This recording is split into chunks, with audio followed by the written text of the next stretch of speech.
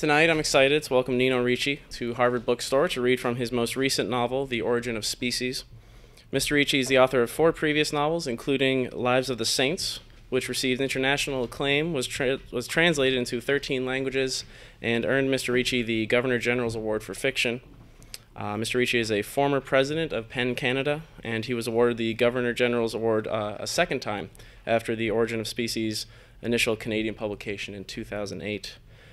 The Origin of Species introduces us to Alex Fratercangeli, maybe, a 30-something grad student living in Montreal in the 80s. While the world deals with the recent meltdown at Chernobyl, Alex deals with a bitter breakup, his dissertation linking the theory of evolution with the history of narrative, and the discovery that he has a 5-year-old son living in Sweden.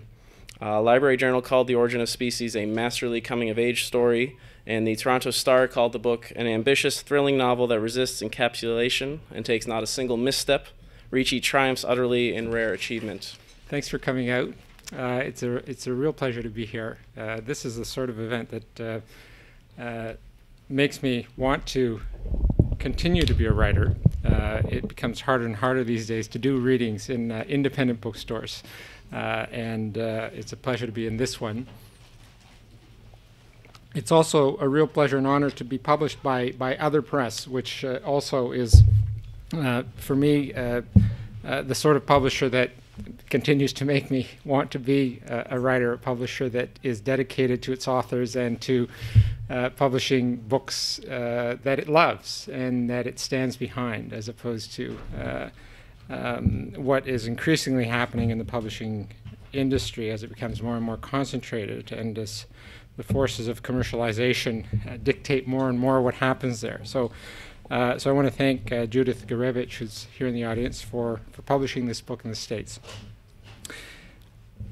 This book was the product of many years of thought. Probably first germ of inspiration I had as a first-year undergrad when I first read a section of The Origin of Species, Darwin's Origin of Species, and thought there was something there that was different than some of the other, I guess, totalizing meaning systems that I was exposed to in university, and something that I didn't quite understand. It took me about 20 years, I guess, to get around to trying to understand it more fully, and this novel is partly the result of that process.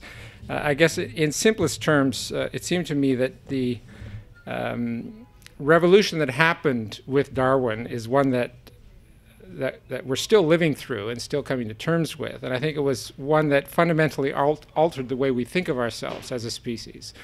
I think the sort of dominant mode of thinking of humans till then had been a kind of theological one, and one in which humans were considered unique in creation. Creatures that really stood apart from the rest of creation, who stood apart from nature in some sense, and who considered themselves sort of the rulers of creation, or the beings for which the rest of creation had been created.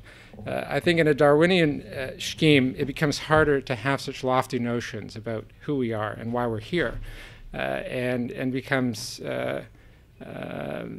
more a matter of thinking ourselves merely as animals amidst other animals, as creatures who form part of an ecosystem that was not created for us, but that we are merely parts of and need to find a way to live with, perhaps more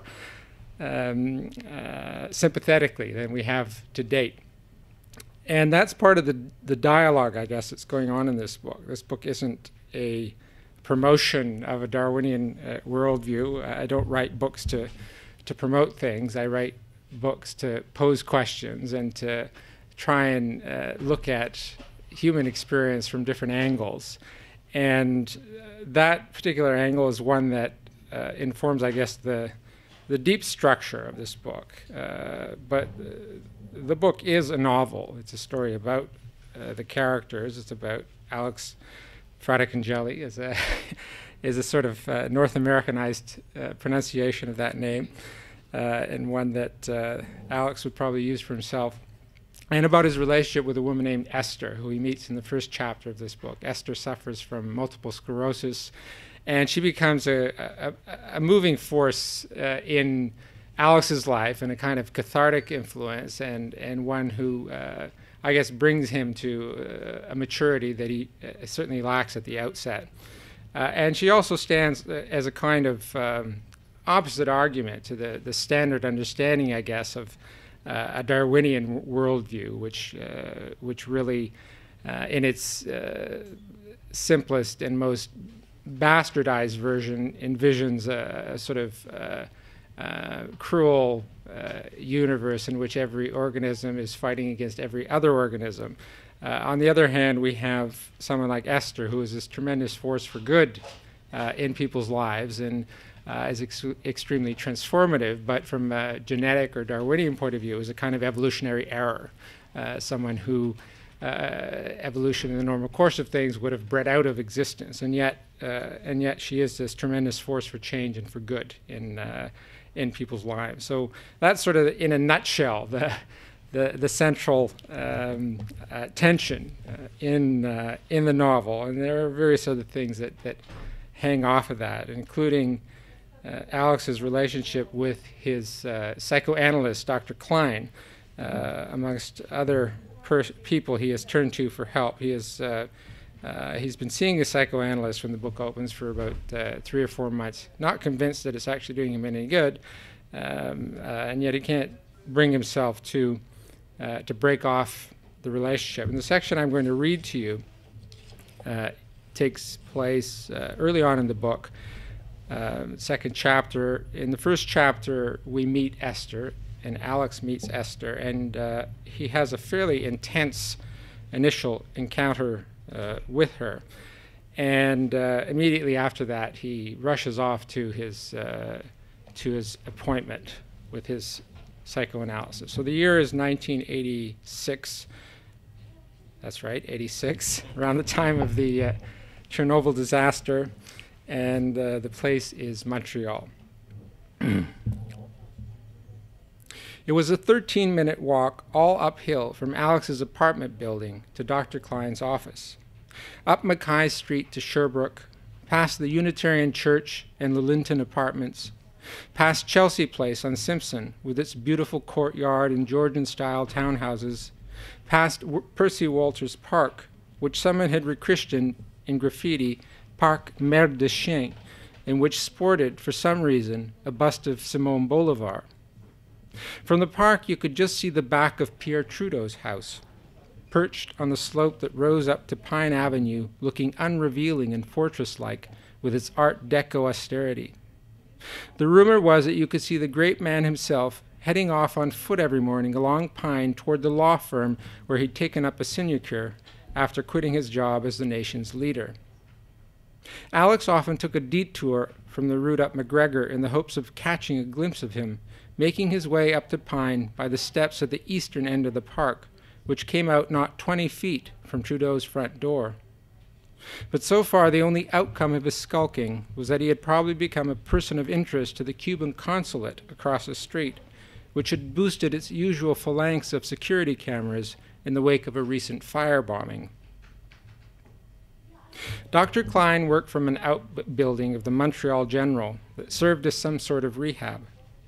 It stood at the head of another steep set of stairs that came up from Pine, and the symbolism of all this climbing was not lost on Alex, and passed along the high fenced schoolyard of the Académie Michel Provost, whose children's sounds and construction paper decorated windows always filled Alex with a not so obscure sense of shame.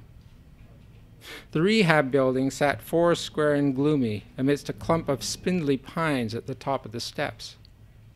To the west, above the treetops, you could make out the upper stories of the Montreal General. To the north, up the slopes, the red roof lines of the Shriners Children's Hospital, and then the undifferentiated woods of Mount Royal Park. Alex had never quite been able to determine what went on at the rehab, except that everyone there seemed much crazier than he was, with either the vacant stare of the overdrugged or the weird, screwed-up intensity of the perpetually embattled. He had ended up there by fluke, After his breakup with Liz, he had gone into the university's counseling center when his usual low-grade depression had taken a turn for the worse, and the center, being unequipped, it turned out, for any kind of long-term treatment, had sent him on to the health clinic for a referral.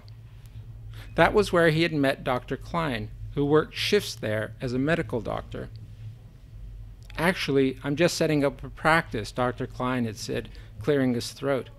"I might be able to fit you in." The look of him then had hardly inspired confidence. Everything about him was boyish and gawky, his mop of hair, his adolescent thinness, the way his doctor's smock hung on him like a disguise. Even the way he'd put the thing had sounded suspect, as if he was shilling for clients. But Alex had been feeling pretty black at the time. He had moved into his place on Mackay by then, but didn't always trust himself to go out on his balcony. The counseling center had warned him it might be months before he found a placement. "When can you see me?" he asked. Dr. Klein made a show of looking through his agenda. "I could put you in tomorrow." Alex hadn't even known Klein was a Freudian until he'd gone in the next day and seen the couch. "The way we'll work is you'll lie on the couch and say whatever comes to you." That had been pretty well the full extent of their discussion of methods.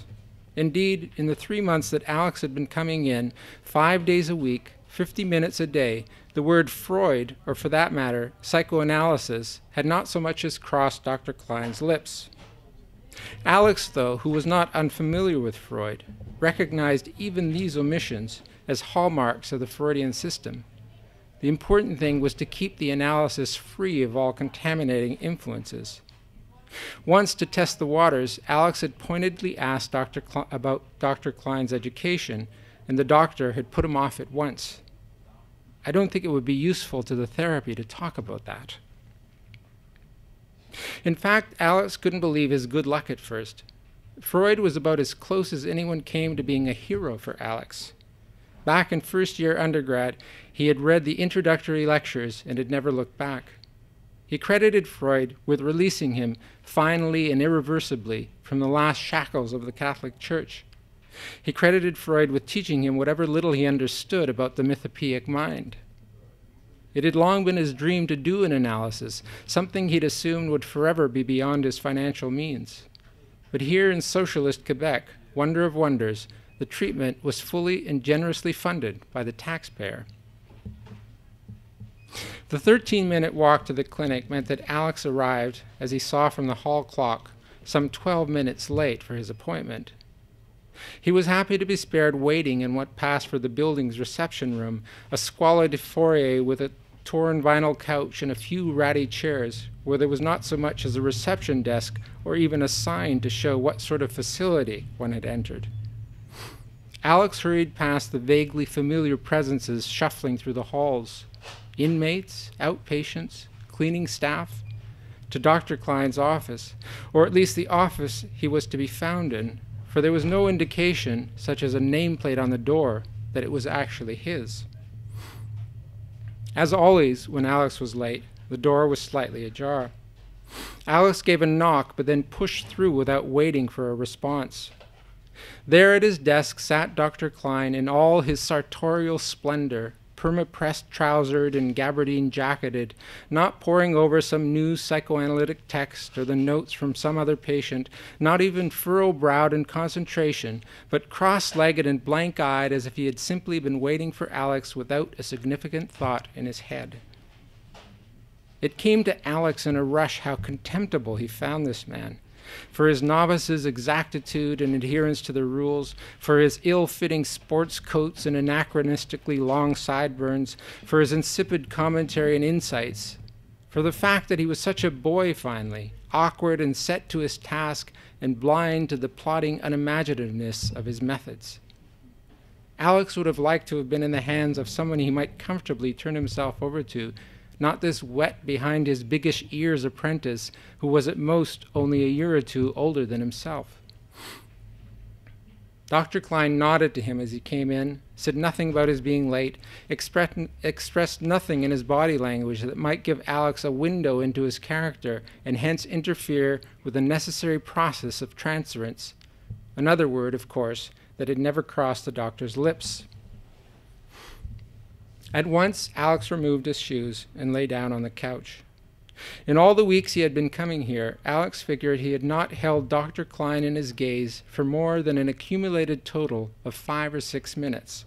A few seconds when he came in, a few when he left, maybe 1 or 2 stolen ones while he removed or replaced his shoes. It felt increasingly ludicrous, this sort of relationship.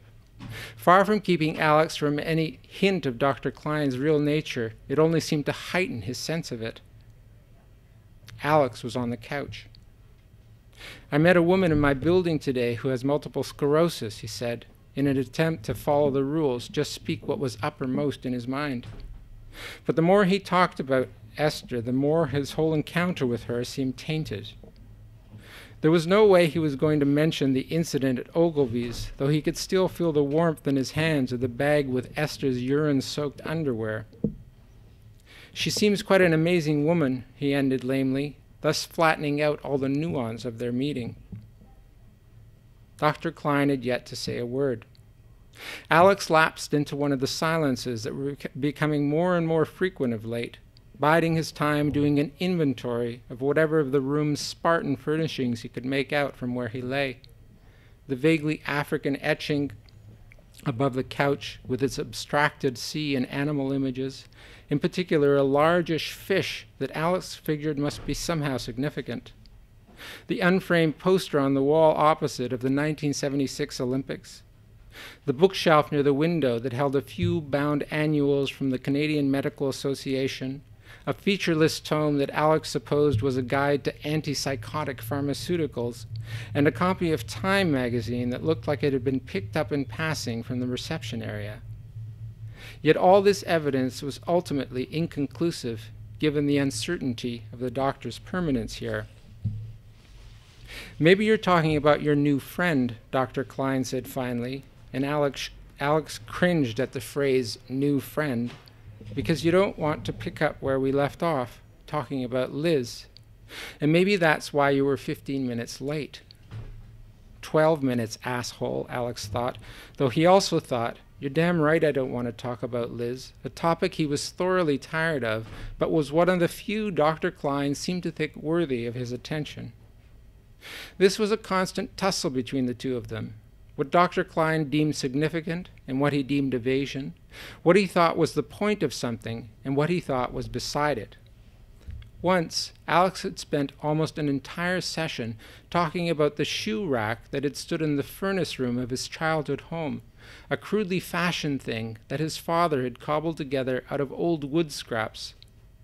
In Alex's mind it had seemed suddenly like Proust's Madeleine, the nexus of every important question that had ever pressed on him, because it had been so makeshift and dusty and insignificant, and yet an integral part of his life for many years, and because now that his father had sold the farm, it had probably passed away forever from the world, though his first Sunday shoes had sat there, and the shoes he'd got in Italy when he was 13, and then his father's mud-caked work boots, his mother's bloated loafers turned farm shoes, the cracked hobnailed boots that his grandfather had brought over with him on the boat, a whole history of work and rites of passage and loss.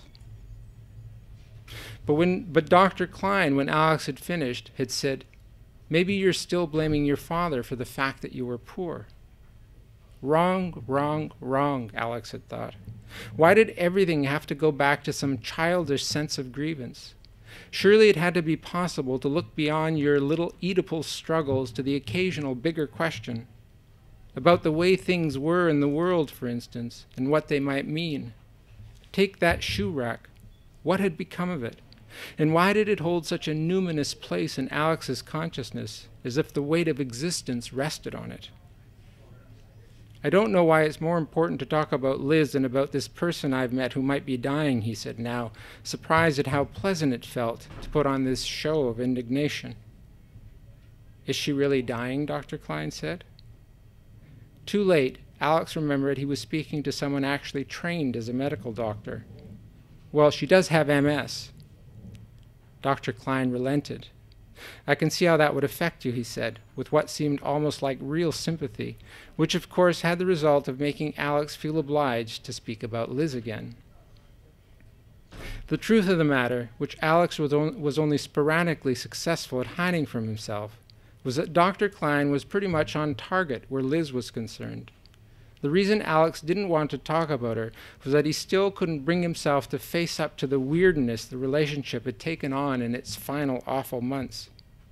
Of course, Alex had more or less admitted from the outset that it was the breakup with Liz that had driven him here, though that had been a whopping evasion in its own right. The thing about Liz, he said, trying this on, was that everything about her was a lie. She wanted to be this bohemian, this radical feminist, but underneath that she was just a conservative. Then she hated me because I pretended to believe in this other version of her. What makes you say that? The doctor said. I just know it, that's all. There was a silence while Dr. Klein gave Alex time to ponder the irrationality of his reply. Then, because the silence had to be filled, Alex said, I saw it all at the end. How she just wanted someone to dominate her, but then she would have hated me for that too. Maybe, Dr. Klein said, you're inventing a situation that couldn't possibly have worked, so you can feel justified for having ended it. The same issue has come up, I think, when you've talked about your dissertation. When had he talked about his dissertation? Clearly that had been a mistake. There seemed something oddly Puritan in the doctor's take on things, as if to go on with something was somehow always more psychically sound than to end it.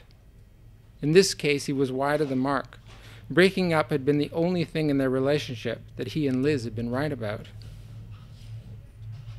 From the clock above the door, which he could just make out if he twisted his head, Alex saw that they were already at the halfway mark. A familiar panic went through him. What was he doing forever fighting this man whom he'd come to for help? Why did he continue to avoid the most important things? He had yet to say a word, for instance, about Desmond in the Galapagos. He had yet to say a word about his son. These were matters of far greater import than Liz or his dissertation, and yet he hadn't gone anywhere near them, as if, for all his imagined self-knowing, he was as classically repressed as any of Freud's Viennese hysterics. Of course, it might also be the case that he was just an idiot, a bourgeois with too much time on his hands, bilking the already overburdened healthcare system to the tune of $43 per 50-minute session. If he continued to see the doctor at all, it was only for this, that since he'd started his analysis, he felt unaccountably better. I'll stop there.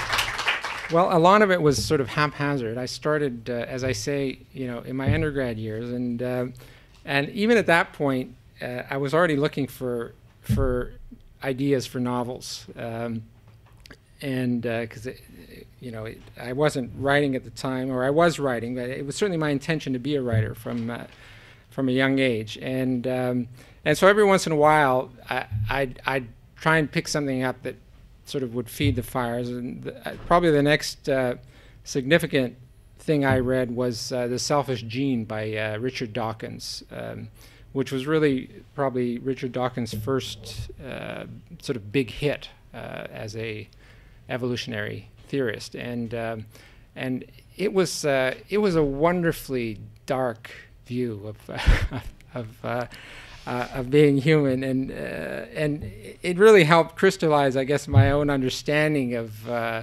evolution and how it works. That was the book that, I guess, popularized this notion that evolution proceeds not by what we do as individuals, but what our genes decide. That it's really the gene that is making the important decisions in evolution, and things like humans are just sort of elaborate machines that genes have built so that they can, propagate. It's a humbling way of looking at oneself as an individual. And he also made some, fairly convincing arguments there about how even things like altruism can be understood in an evolutionary framework. That for instance, if my genes know that my brother has some of their copies, so, if my brother falls into a lake, I'm sort of half motivated to jump in and save him for purely selfish reasons, because I'm saving some of my own genetic material in doing so. So that was sort of the next step. When I actually came to the point of writing the book, I sort of immersed myself a bit more fully in the actual writings of Darwin and other theorists. One of the books that was probably most interesting to me was The Voyage of the Beagle, which is a great travel log. I don't know how many of you have had a chance to read it, but it details the voyage that Darwin took as a young man around the world on this ship, the Beagle, that really was foundational for him in terms of his later writings. And it was sort of the, I mean, he must have been one of the first amateurs to do that kind of round-the-world trip. What, you know, in the 60s became very popular amongst backpackers. Darwin had been doing essentially in the 1830s. And this was before he had any sort of set notions about anything. He hadn't been a very good student. His father, who was a doctor, had sent him to medical school in Edinburgh, which was the respected university of the day. And Darwin just didn't take to medicine. I think after his first experience in the operating theater, this was before anesthesia had been developed, he decided medicine was not for him. So he went home and told his dad, you know, Dad, I'm not going to follow in your footsteps. And I guess what people of means did in those days with sons that they couldn't place in respectable professions was they sent them to Cambridge. So off Darwin went to Cambridge, where he rode horses and gambled and collected beetles, which was all the rage in England at the time. He spent a lot of time competing with his friends to see who could collect the most beetles. And his plan was to become a minister and get a nice parsonage somewhere so that he could continue collecting beetles, essentially, because he knew he couldn't rely on his dad to support him all his life. So he'd have to have some kind of an income. So that was his plan. And then this chance came up to go on this trip, on this boat. And he managed to get some of his teachers and I think one of his uncles to convince his father to let him go on this trip. And it really ended up changing his life. And that book was quite helpful to me in understanding, I guess, the process by which Darwin came to develop his theory. And it also comes up in the book in a trip that that Alex ends up making to the Galapagos.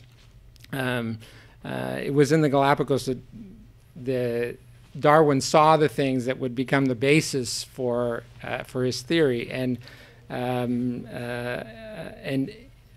partway into this novel, there's an extended flashback where we see Alex's own Galapagos experience, and a lot of my insight about that came from the Voyage of the Beagle, and also from a trip that I took to the Galapagos. My own trip to the Galapagos was a lot less eventful than Alex's, and a lot less traumatic. Alex has a very bad trip in the Galapagos, and goes there in the early 80s at a time when it was still possible to travel around a bit more freely. Travel there now is very controlled, and you have to do very set itineraries. You have to buy into a tour. You're only allowed to go in very limited areas on the islands because it is so ecologically sensitive. But there was a time not so long ago when you could roam a bit more freely, and Alex ends up there with a rather deranged naturalist, and has, as I say, a fairly traumatic experience that changes his life and becomes the motive force for his own dissertation on evolutionary theory and narrative. So though that was some of it. I mean, there are other things that go on in the book. There are sections that are set in Sweden. I happen to have spent a fair amount of time in Sweden, so it seemed a good place to go to, partly because I knew it, partly because there are interesting connections between Sweden and Canada that I was playing with. That's my medium-sized answer.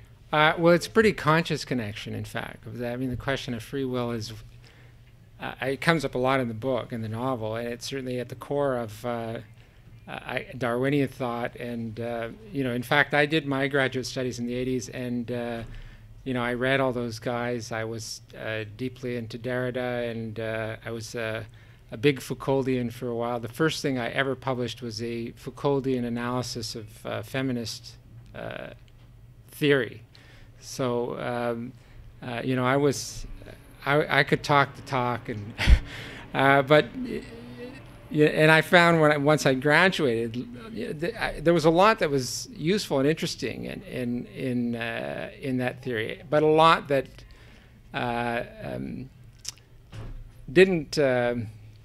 wasn't useful either in my personal life or in my writing. In some ways, a lot of that theory felt inimical to the process of writing.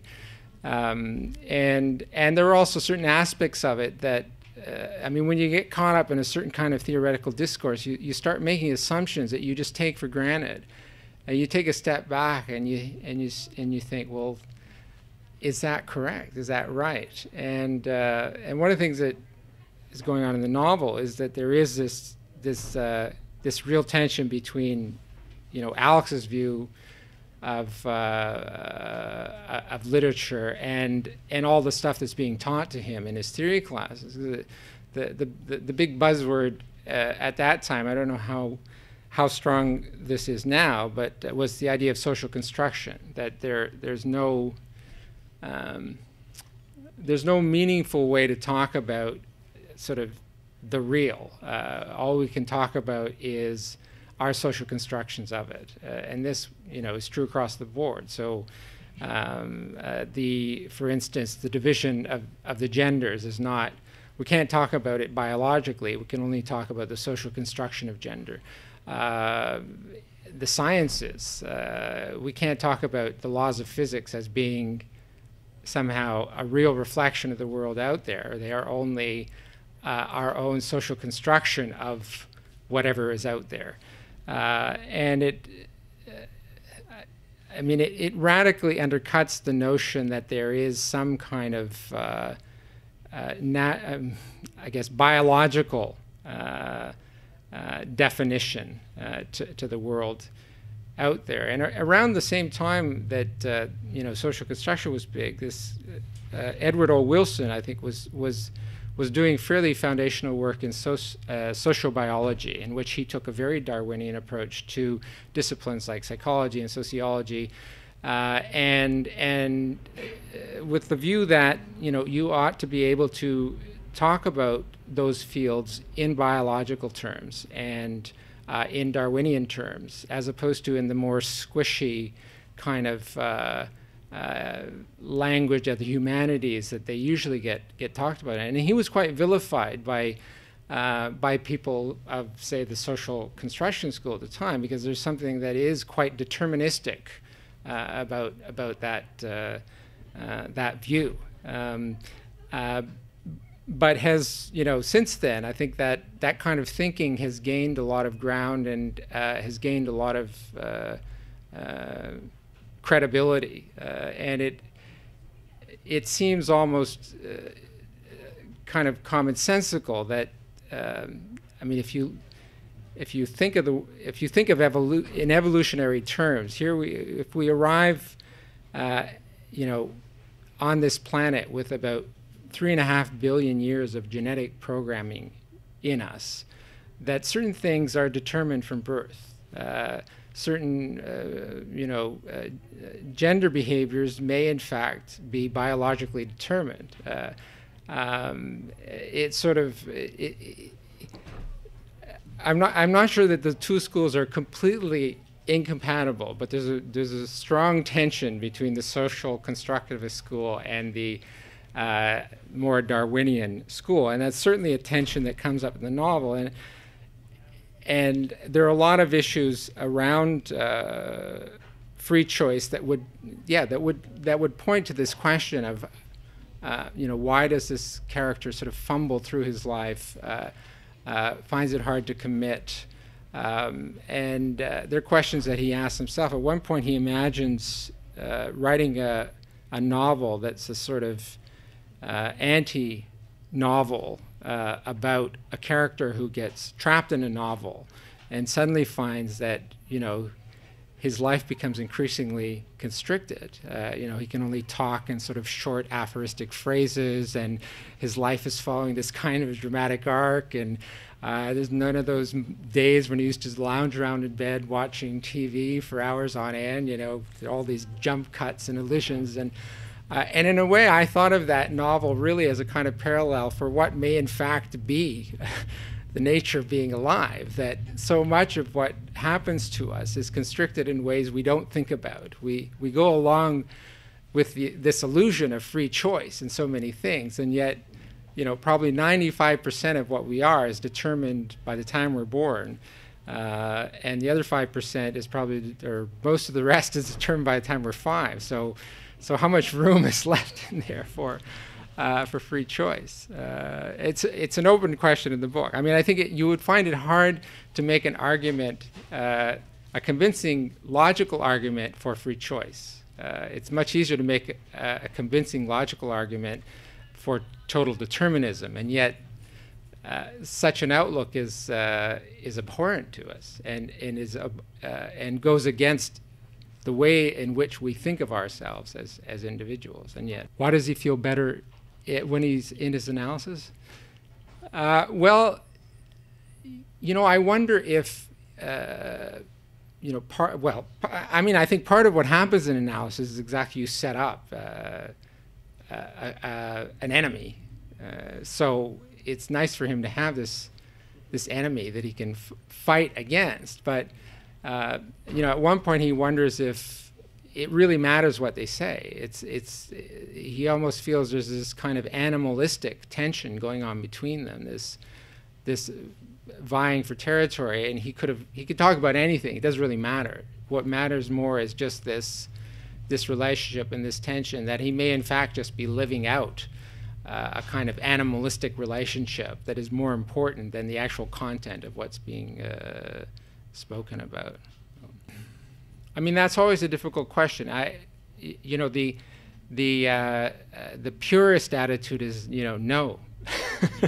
I just write what I want, but that's stupid because I write to communicate. I don't write so that I can babble to myself. I write because I'm trying to get something across. So if I'm not getting that across, then that's a problem. So yes, I think about it all the time. And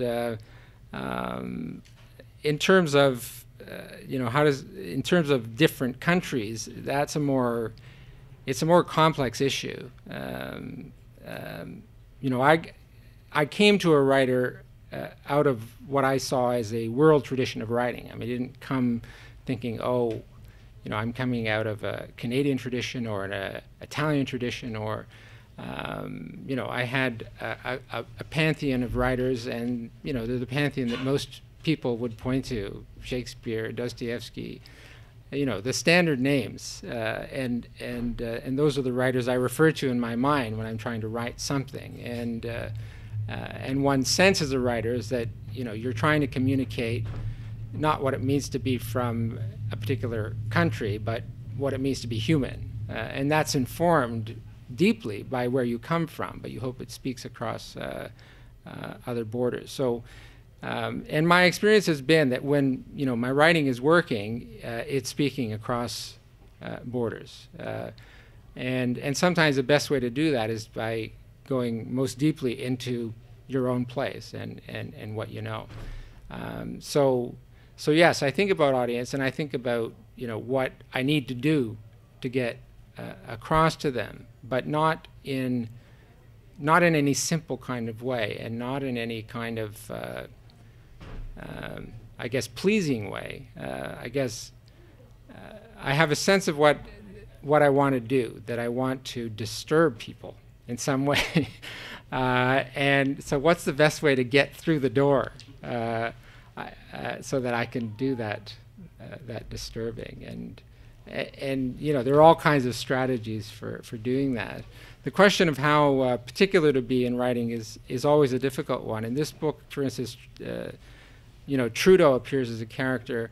Now he's a political figure that is fairly well known and has a kind of iconic value, and I could probably mention without dating the book. But I was aware that it's very easy to step over that line. You start referring to more local things. Some translate and some don't. Some translate across country borders. Some would not translate across generational borders, and would feel limiting. And you just have to feel your way around those lines and try and find what is going to work and what is not going to make something seem old 3 years later or 5 years later, or is going to make something seem irrelevant to someone in another country or in another province or another city. In her case, she stayed fairly true, and she's probably the character who's most closely based on an actual person, and partly because she died, she's no longer around. It's it makes me feel I had more of a license, in a sense, to see her more broadly, and partly, I guess, because it's rare in life to find characters who are strong enough for fiction. You usually have to, either add bits or put characters together, or put maybe people in situations that are more stressful, because most of us spend our lives in states of quiescence that are not especially fictionally interesting. We're happy far too often, or bored far too often. But here was someone who in that span of her life was facing the essential questions every day, what it means to be alive, what it means to be facing imminent death. So it was already, all the necessary elements for fiction were already there, and I think partly for that reason it didn't change much. I mean, I compressed her story somewhat, and a lot is left out, and what I knew of her is much different from what other people would have known. But I think I was fairly true to my own recollection of her, because it seemed to be what I needed, in fact. Well, I had these two ideas. I had the idea for a novel in which evolution would play a role, and then I had this life experience, which was fairly important in my own life. And Esther was someone who was sort of probably my first fan, as it was before I'd published anything, but I would show her my writing, and she was not a big reader. She was not a student of literature, but she was, for some reason, oddly supportive of my writing, and I took solace from that. She believed in me in a way that she had really no right to, but. And I had the sense then, knowing her, that this was something that was given to me. It was a story that was given to me. I didn't know if I would ever be up to doing it justice, but it sat there in my mind as something that I ought to give voice to. And then I had this idea, as I say, for a novel in which evolution had something to do, but I didn't know how to animate it.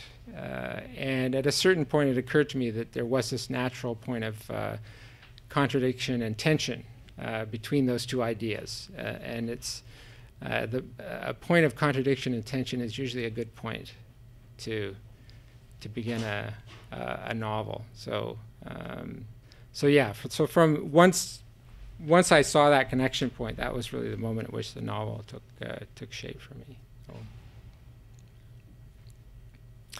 Great. Well, if there's no other questions, thank you so much for coming up.